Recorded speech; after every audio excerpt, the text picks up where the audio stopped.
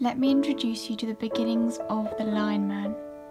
Discovered as tiny fragments of mammoth ivory on the 25th of August in 1939 in a cave in Germany, the Lion Man is a figure sculpted by prehistoric human hands at the time of the last ice age.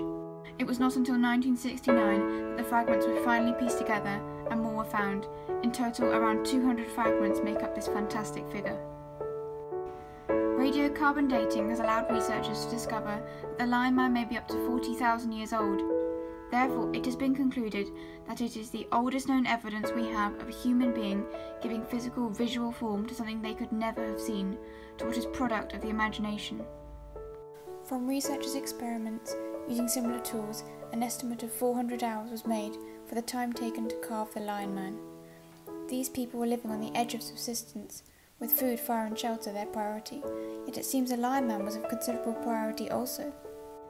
Moreover, the fusion of the sculptor's most dangerous and feared predator, the cave lion, and the largest creature that roamed their land, the mammoth, with their own humankind, is fascinating, whilst mysterious. The idea that a community 40,000 years ago was, like so many today, considering their place in the world, is remarkable and humbling. The handling of the Lion Man is highly symbolic. The idea that through sharing something with meaning, we can smooth its edges, refine and define. We can learn, we can reveal beauty, and we can shape ourselves too. This is something not only about the object and the value it can bring, but the value of community.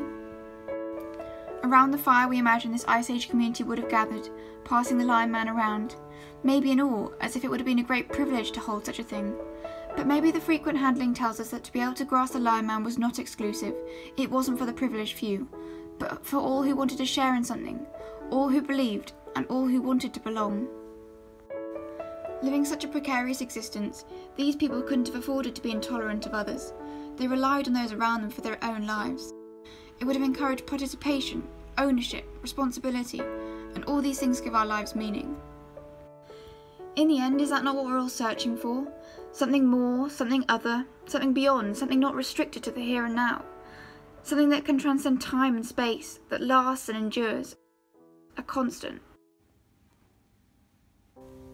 Here the Lion Man does stand, proud, tall and strong, upright, alert, composed and thinking, listening, watching, quietly grinning. An intrigued stance, tales of insight through your carvings, humble authority, distinguished presence. A furrowed ear, a mindful gaze, holding the lives and stories of a community devoted and determined. I wonder what those eyes have gazed upon, who you've seen and what you've heard. I wonder who has held you, handled your intricate form. I do know that you meant quite something to those people, who, like me, searched for meaning. A meaning far beyond the ability of eyes and ears, far into our imagination, and beyond the realms of dreams.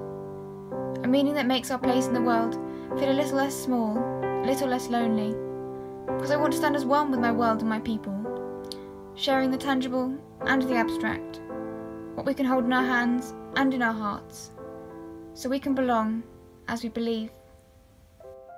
Belief is the foundation of religion. The story of the Lion Man reveals so much about the constructive powers of belief, how it can unify and connect, but we can't ignore its destructive powers also, with the potential to divide and devastate communities.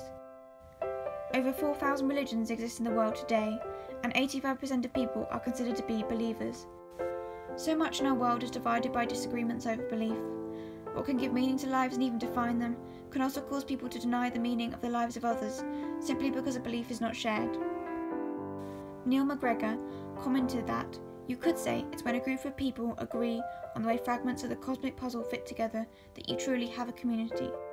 The power to believe whatever you want to believe is a gift, but I guess it's a gift that takes responsibility and gives you power too. Belief gives us capability and choice, and I'd like to think that in our fragmented world we would strive to restore above all else. As a Christian, I believe in a God who is the ultimate restorer, who gave the greatest gift, and thus enabled us today to live with the ability to make our own choices. Free will gives us important responsibility, to shape our world for everyone, not just for some. To coordinate harmony is to be as others are, and to know in your heart that you can believe, and as you believe, you can truly belong.